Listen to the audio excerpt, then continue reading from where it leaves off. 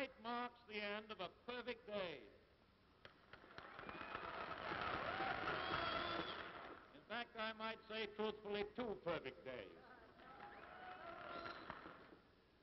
The great warmth of your welcome has reinforced the obvious fact that insofar as carrying on a campaign in Georgia to get votes, my visit to this state has not been exactly necessary.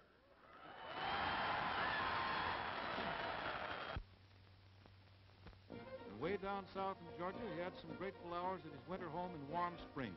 In the warm, magnolia-scented air, he gathered new strength to carry him on through the grueling campaign.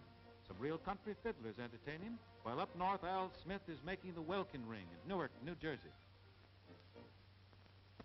What piece you'd like to hear? I'd like to have you play Soldier's Joy.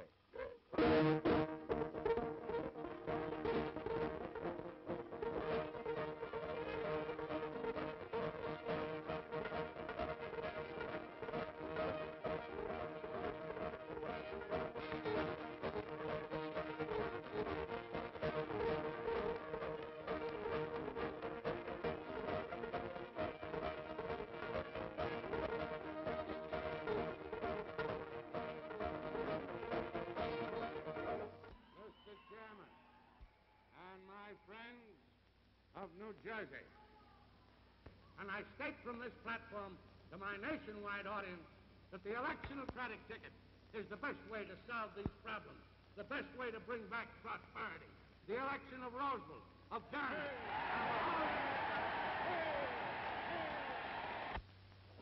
Off again to New England this time to wage the hardest fight of the whole campaign. And in Boston, devoted to Alfred E. Smith, the governor gets an unexpectedly enthusiastic reception. And in the great convention hall, many thousands gather to hear the words that fall from the lips of the man upon whose shoulders the mantle of the presidency is already visible. It is the climax of his campaign. Election day is at hand. In New York City, Mr. and Mrs. Alfred E. Smith make their way through crowds to their election district polling place.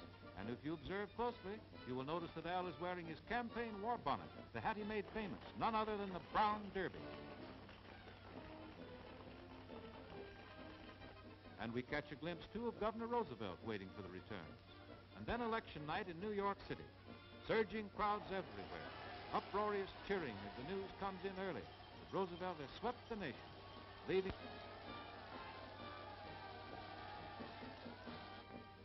the smile of victory.